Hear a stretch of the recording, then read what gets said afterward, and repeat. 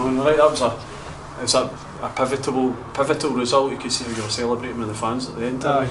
Yeah, well, we knew going into the game they're the closest challengers to us, so very important game. Going into the last quarter of the season, but it wasn't pretty on the eye, I don't think, but it felt good to get the win. That's the games you'll remember at the end of the season.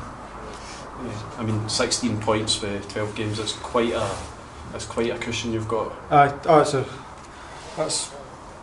kind of testimony to the players this season to have built up that gap is brilliant, but it's still not over yet. We just need to keep going until it's mathematically impossible for anyone to catch us. But we're doing the right things, and that's the attitude we've had all year. So no point in changing that now.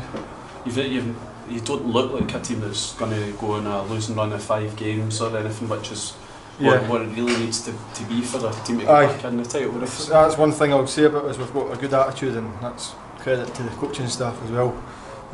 I've been here, I signed last January, and I've never been beat back to back yet for over a year, so it shows you the kind of spirit we have got, and things can happen, you can lose games, you're playing a team that want to win as well, so you can't look too much, don't get too high with the highs and low with the lows, just try and stay steady. If you get beat, then just try and bounce back next week, that's it. The manager said that John Glynn done his team talk before the game, suggesting cracks were showing our growth. Is that something that the players felt as well, fired up?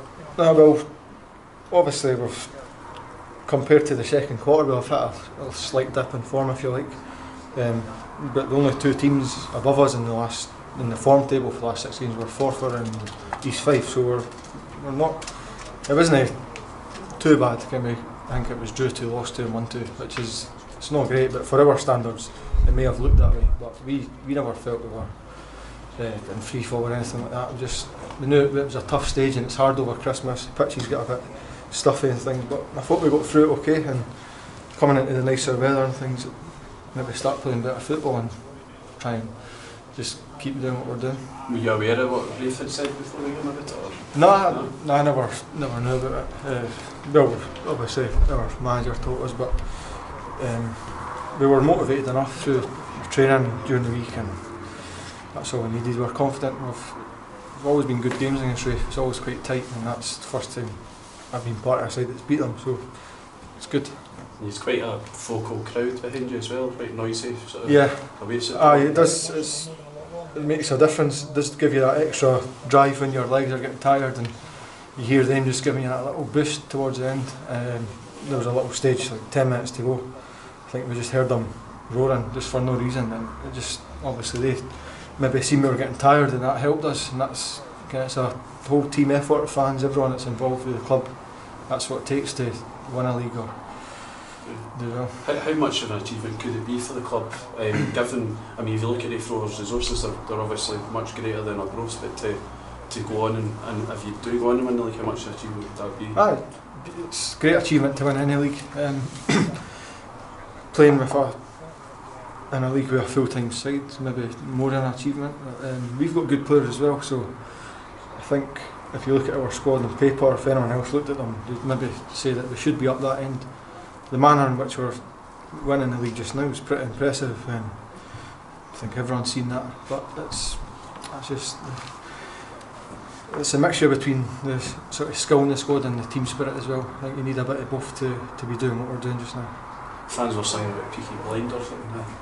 That was funny. Singing that in the dressing room as well. He was having a wee dance, but that's what days like this do for you. I had his sat sideways and all that. Blowing it out. But that's days like this allow you to have fun like that. So you did that full time in the dressing room? I was on a wee dance and you're off singing with him? Yeah.